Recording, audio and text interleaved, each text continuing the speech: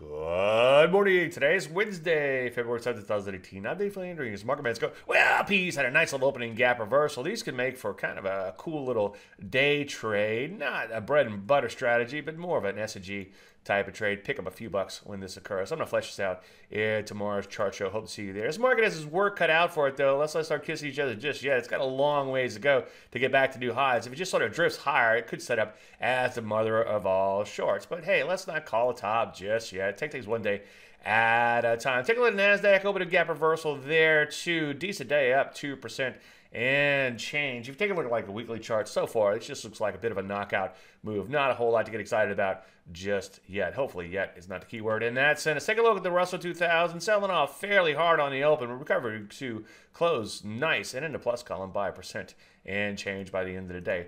A lot of sectors in here have pulled back deeply, and some more than deeply, such as drugs. So we'll have to keep an eye on these areas to see if they can recover. But in the meantime, let's just take things one day at a time. Any questions, as usual, Dave, DaveLandry.com. I'm Dave Landry. You start Market Minute.